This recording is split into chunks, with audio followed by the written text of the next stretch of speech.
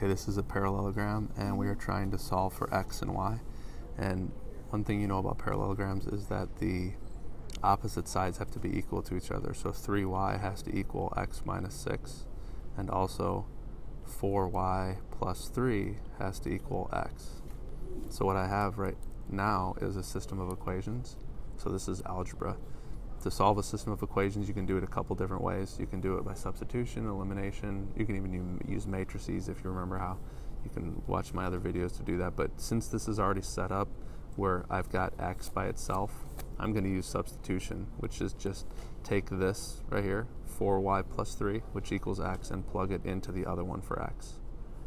So I'll rewrite this as 3y equals x minus 6, and when I write x, I'm going to write, instead of writing x, I'm going to write 4y plus 3. And when I do that, I can see that now I have just one variable, just a y, so I can solve for y. So subtract 4, these parentheses are actually not even necessary anymore because there's nothing being multiplied into there, so I can just kind of get rid of them mentally.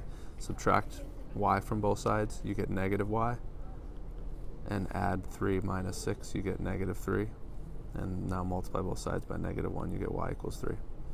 And if y equals 3, then x equals what? Well, let's plug it back in. You can plug it into either one of them, doesn't matter. Let's plug it into that one. 4 times 3 plus 3 equals x, which is 12 plus 3, which is 15. So y equals 3 and x equals 15.